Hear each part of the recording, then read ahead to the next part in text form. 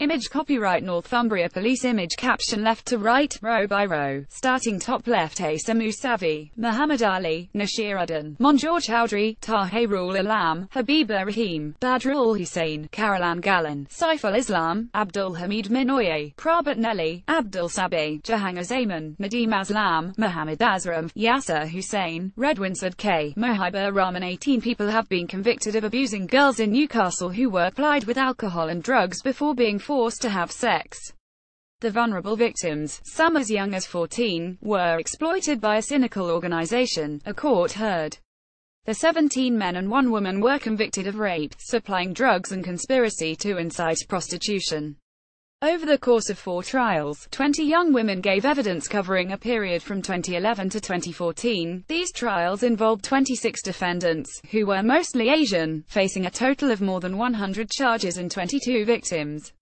Those prosecuted were from the Bangladeshi, Pakistani, Indian, Iraqi, Iranian and Turkish communities and mainly British-born, with most living in the West End of Newcastle. Of the 26, 3 people have been jailed. The rest will be sentenced next month. It also emerged during the court process that police paid a convicted child rapist £10,000 as an informant. The victims were at first flattered by the attention of the men who apparently befriended them, but were then lured to parties, known as sessions, by the promise of alcohol and drugs, often methadone or MKAT. Newcastle Crown Court heard. Bags of MKAT were left on coffee tables for the girls to help themselves. The parties took place at premises around the West End, including the top floor of Tower Block Todd's Nook, where one teenager said she was raped 3 times. The prosecution said they became the vulnerable victims of an organized, cynical, systematic organization in which they were passed between their abusers. Media playback is unsupported on your device. Media caption Operation Sanctuary was the biggest investigation into sexual exploitation by Northumbria Police. Some spoke of being too intoxicated to defend themselves, while others became addicted and had to commit sexual acts in return for drugs. One victim said she had attended about 60 parties and another told of going to an address where there were 2 older men and a woman, who seemed frightened and scared, like a slave. She said they told us what she would do for them for money and drugs or shared get battered. Another victim said, I knew that if we wanted drugs or alcohol we would have to do something. He had us too intoxicated to fight him off. One time, he locked the door. I was told I would only be allowed out if I had sex. Northumbria Police set up Operation Sanctuary in December 2013 to investigate claims of sexual abuse against girls and young women. The investigation is ongoing and to date has resulted in 461 arrests. Police have spoken to 703 potential complainants and 278 victims have been identified. Image caption The victims were abused at addresses around the West End of Newcastle due to its size. The investigation was split into a number of spin-off operations.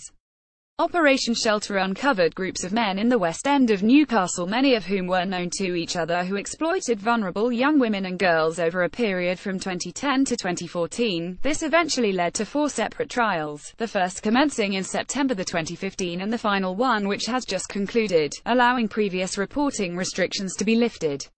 Chris Jackson, BBC Inside Out in the northeastern Cumbria. Sarah, not her real name, was 19.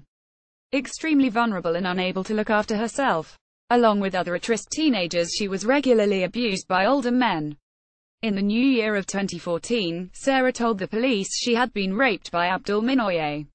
A police officer took Sarah on a tour of the West End to try identify Minoye's house and car and other places where these parties had taken place.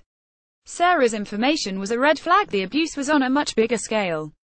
The detective in charge of Sarah's case told his bosses that what she had said signaled something much bigger. Days later, the officer's hunch was given added weight when 2 girls in care reported that they had been repeatedly raped by a group of older Asian men. The girls were aged 14 and 15. They described being driven into Newcastle where they were plied with alcohol and cocaine before being raped and beaten by several men. They were given money before being returned home. One of the victims was in local authority care at the time. Newcastle City Council has launched a serious case review that is due to be published in December. Council leader Nick Forbes said these were vile crimes committed by evil men. The victims have been brave beyond belief and undoubtedly have made our city safer. Chief Constable Steve Ashman said, "We have not and will not stop. There has been no political correctness here. These are criminals and there has been no hesitation in arresting them and targeting them using all the means at our disposal.